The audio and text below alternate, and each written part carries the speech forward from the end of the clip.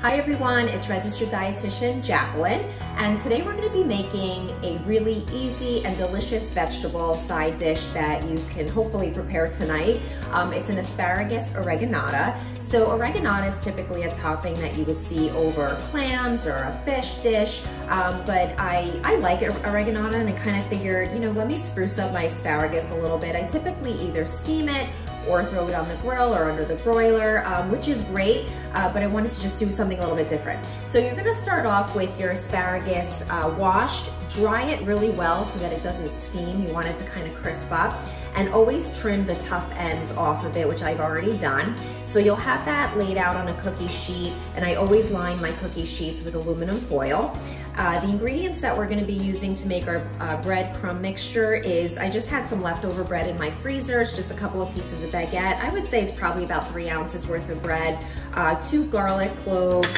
I have some fresh parsley, oregano, dried oregano, a little olive oil. I'm gonna season my asparagus with some salt, and then you want some lemon zest. So if you've not zested a lemon before, you're just gonna use a grate and just take your lemon and just turn it so that you're just getting the yellow part throughout, okay? So we'll just take care of that now.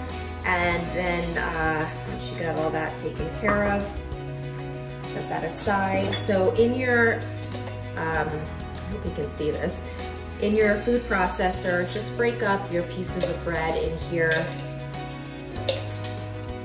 All right.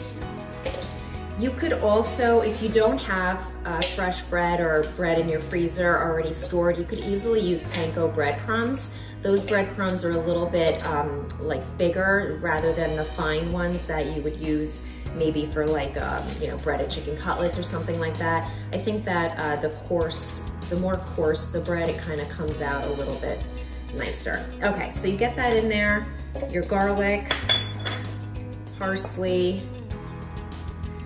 Actually, I'm gonna do maybe just a pinch of salt in here. About a ½ teaspoon of oregano, I think do the trick.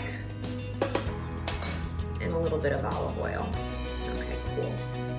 I would say like, not much, maybe like ½ a teaspoon. You don't really need much in there. Okay, so just take that away.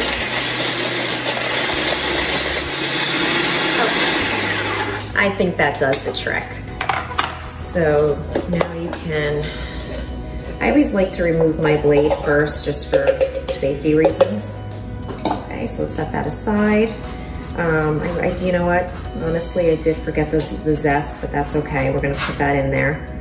No harm done. Okay, all right. So with your asparagus, just give it a little bit of a drizzle here on your olive oil. Not too much. I mean, you really don't need much here. I like to just season a little bit with salt. Okay. All right, so now you're just gonna take your breadcrumbs, just toss in that zest there, and just layer it over the top, just like this. It smells really good already. You're gonna preheat your oven to 450 degrees. When it's nice and hot, we're gonna put this in there, I would say for about 10 minutes, maybe 12 minutes. If when you take it out, it's not crispy enough, you can always just turn on your broiler and finish crisping it from there, okay? So I think that just about does it. Just spread it around evenly. Okay, I think that's good. All right, so we're gonna get this in the oven and we'll be back. Beautiful, there you go.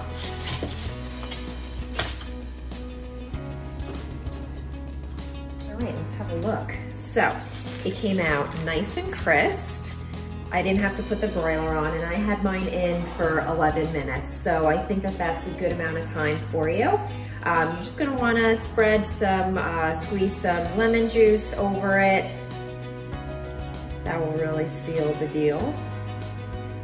Okay, that looks great. Okay, so there was your asparagus side dish for tonight. Really nice and easy, absolutely delicious. I think you'll really enjoy it. Let me know if you have any questions, and I hope to see you soon. Bye.